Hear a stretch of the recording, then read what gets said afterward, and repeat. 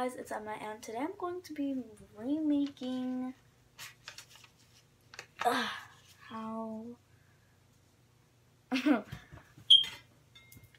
alright, homemade stickers. If you haven't seen my live, I went live the other day, well, like 4 hours ago, and I showed these cute little homemade stickers. It's a sticker. You could put it on walls or for decoration. And today I'm just going to be showing you how to do them for home if you are bored or if you like just putting stickers on stuff. This is the craft for you, my friend. So let's get into it. The things you'll need are paper. One is fine. The scrap paper is also fine. If you want to make a buttload of stickers, you can, but if you want to make a few stickers, one paper is fine. Clear tape, some markers or colored pencils or crayons, any of those are fine, and some scissors. Be careful with scissors. Let's get into the life hack. I mean craft for real this time. It's simple. I chose a sunflower, which surprisingly took me 3 minutes to think about when I was in the middle of brainstorming what to draw as a sticker. Just a sunflower. Sunflowers are pretty basic. You can have any type of petal. You just need to have the colors yellow and brown, and boom, it's a sunflower.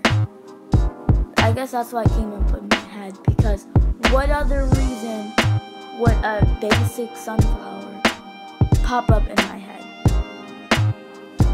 I've done these stickers recently, 2 days ago. I made these as a fun activity. I saw a girl do this, and I was like, oh, let me try it. A month later, I tried it, and it was really fun and addicting, and it was just so cool that you got to have your own DIY sticker and just put it on a wall or notebook, backpack. They pretty much stick to anything, not like those cheap peel-off stickers. But yeah, these are some other ideas I came up with. Now you have to cut around them so you can get a better hold when you actually cut around them. For if I do one with a lot of detail, I'll just do that. Now the second to last step is put tape all over them. Once you've done that, you can cut off the edges that are not perfect. And now I'm showing you is how they actually can stick to stuff. What I mean by that is basically taking a piece of tape and folding it and putting it on the back of your sticker. And I'll show you. Just fold it and make sure that it's sticky on both sides and put it on the back of your drawing. And it automatically becomes a very cool sticker. So the stickers are done. They came out looking really nice. Ooh, almost sticky. But they're really simple and cute, they're normal stickers. I do better. I really do. This was just a sloppy one, and this was just a simple sunflower. And have it as a cute decoration, or just a sticker that you can stick on a notebook. This is a really easy and fun activity that you can do with friends, family, or just by yourself if you're bored. And I hope you guys like today's video.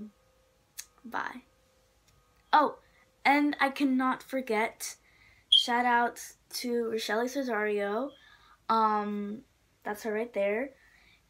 She has really nice content, for real, no joke. I'm watching one about the Play-Doh. She's a blogger that she blogs with her sisters. It's really cute. You guys should definitely leave a like and subscribe. And if you want to get a shout out, then just go in the comment section and say that you subscribed and liked. Bye.